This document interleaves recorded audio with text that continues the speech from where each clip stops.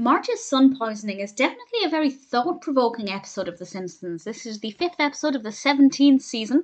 It's directed by David Silverman and Mike B. Anderson. And it starts off at a fun fair. I've mentioned before, I love animated fun fairs. I just think they're so, well, fun and really great to look at. No exception here. And Marge decides to buy a tandem bike, but unfortunately, nobody wants to ride it with her. But then Bart sees her feeling quite sad and feels a bit sorry for her, so offers to ride the bike with her. And they stop off at a tea shop, and Bart realises that he actually really likes it. And Bart and Marge end up spending some time together, and it's definitely some long overdue mother-son bonding. And Bart seems to really enjoy it, but then something happens that makes him hate the fact that he's turning into a mama's boy. And I won't say any more than that about the narrative, but it's a real roller coaster of what a mother and son relationship should be like. And there are times where I was thinking, yes, this is exactly what it should be like. But then we have things that are suggesting that actually Marge shouldn't rely on Bart for company. That should really be Homer's job.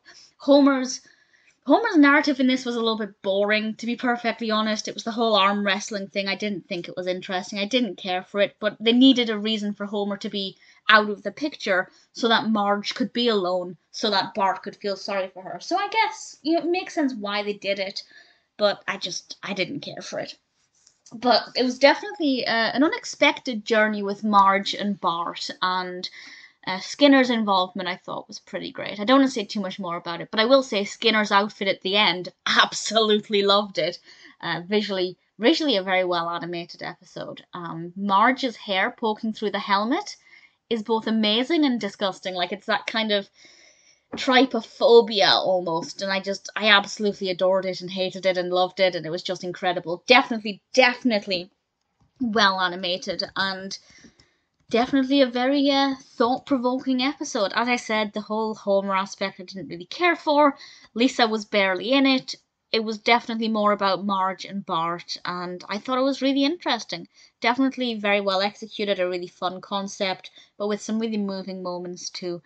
It's not ever going to be one of my all-time favourites, but actually, so far in season 17, it might be the best. I'm not 100% sure on that, but either way, Marge's sun poisoning, I thought, was definitely a pretty quality episode.